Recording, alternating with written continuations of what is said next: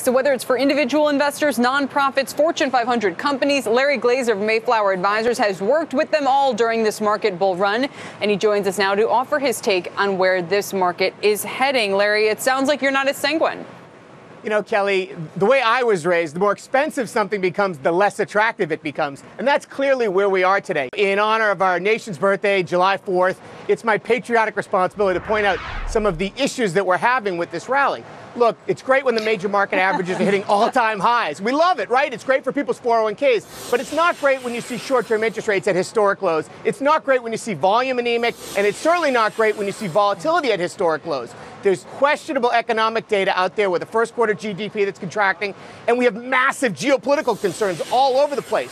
So because of that, you have an eyes wide open market. You want to see the potholes, and you want to see the landmines, and you want to be careful because they're just in front of us. Larry, I want to get the panel here in a second, but first, before I do, where are you putting all of this client money to work then? Yeah. Look, there are plenty of places to put money to work today. You just have to be careful. It's not a game. You don't want it to be silly season. People get a little sloppy when they start chasing the market, and that's what's happening right now.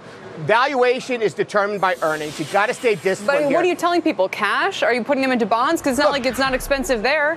No question. Look, balanced portfolios. Look, there is some value overseas. There's some value in the dividend portfolio? Space. Overseas? Okay. Sure. Emerging markets still look cheap relative to domestic markets. Dividend payers will give you some support if you do get a major market correction. So there is value out there. They're not only expensive, but they're volatile. Really they're volatile. Look, everything's volatile. It's a question of pick your poison. Pick your poison. No.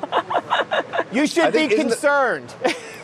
Larry, isn't the problem that you've enunciated here well known to all of us? We make light of the fact that this is the most hated bull market of all time. Everyone hates the rally. The average investor hates the rally. The professional investor hates the rally. There are people at ideological war with the Fed for 5 years now that are dying for the market to go down just so they could prove that they were right after all. There's tremendous amounts of people who hate the rally. Isn't that the best thing that this rally's got going for it? Absolutely. Look, my crystal ball is no better than anybody else's, but at least I admit it and I recognize that. When you look, if you're a bull, you actually want the 10% correction. You want the market to pull back to put that money to work. So there's plenty of opportunity, but valuation is an issue. This market is as expensive as it was at the peak in 07. If you look at a price-earnings ratio, if you look at price to sales, it's not cheap, and valuation does matter. We just want to conveniently forget that when we have to put money to work sometimes. So a lot of financial advisors going into the second half of the year say now is the time to reallocate. Now is the time to make sure that your portfolio is properly diversified. What does that mean? Where are you supposed to reallocate the money to?